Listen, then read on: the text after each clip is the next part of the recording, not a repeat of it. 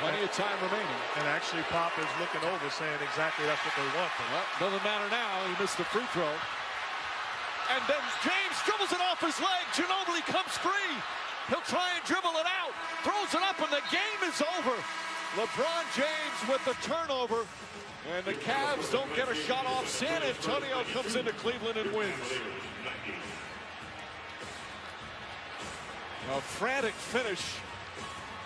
And San Antonio with another big road win. Exactly what they wanted. A missed free throw and LeBron James with the basketball in his hand, but unforced error trying to push the ball up the floor.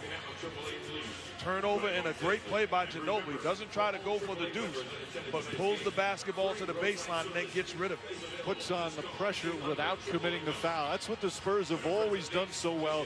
They can play aggressive defense without fouling. And obviously a costly turnover for Cleveland, and Ginobili able to secure the basketball.